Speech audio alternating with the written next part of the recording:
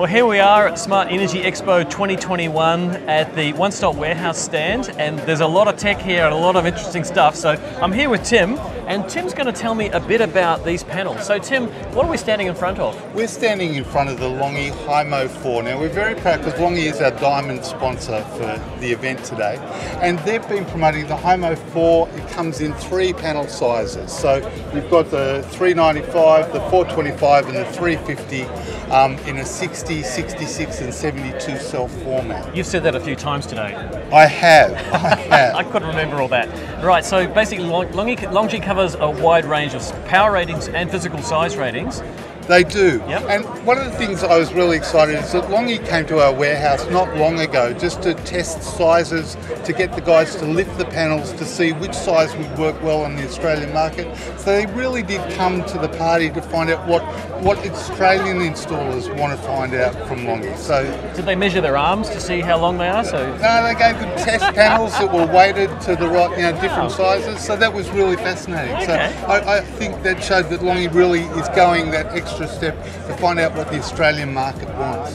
So you mentioned the Australian market. Do you know how popular these panels are? I know they are very popular. Longi is probably our biggest seller at One Stop Warehouse. So yeah, their growth in the market has been phenomenal. I've got quite a lot of these at my facility, as you well know, and I'm very excited by the design, the half-cut cell, the bifacial ones on a ground mount system. Definitely performing better because of that albedo effect. Build quality, the fact that they actually have what looks like quite a thin frame, but it's very stiff. And so for a ground mount system with a tracker, you've actually got very little clamp zone. It's only 400 mils. Okay. And so there's a lot of panels out in the fresh air, which I thought was a problem until I saw the engineering reports from both the tracking company and Longi to show that they've gone through all the wind load tests. So they know what their clamp zones can do based on a wind location. So pretty impressive. So where do you see these fitting in the market in terms of the 3 items we have here? Look, I think there's a flexibility of size, and that means that the installers can really find the right product for roof size and roof density and really satisfy their clients in what they want for their solar system.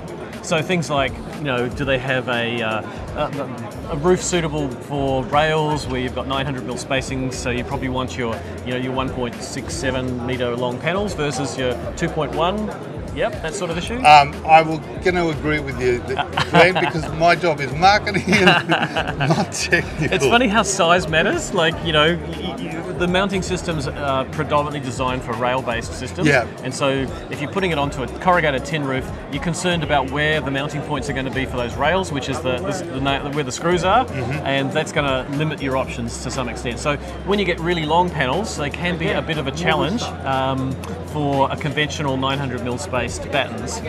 So that's where this format, the 1.6, 1.7 metre long ones, really comes in. But the other magic number, as you probably know, is 6.666666 kilowatts. Now, what's that all about? I think that's just the perfect size for our domestic homes. And so I think we've found that 6.6 has grown. It used to be around 5 kilowatt systems, and now 6.6 seems to be the magic number that everybody's installing.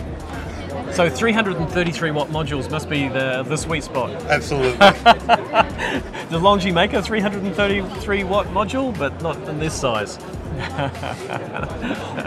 Yeah. Anyway, oversizing is the name of the game, and you can oversize, oversizing beyond the 133% rule if you have a battery storage system, which is something that One Stop Warehouse have a fair bit to do with. Yeah, we're seeing a whole revolution in battery storage. So we're seeing new storage from LG, new storage from Sungrow. So it's been really exciting to see, I guess, the Australian market understand that storage is the next evolution in solar.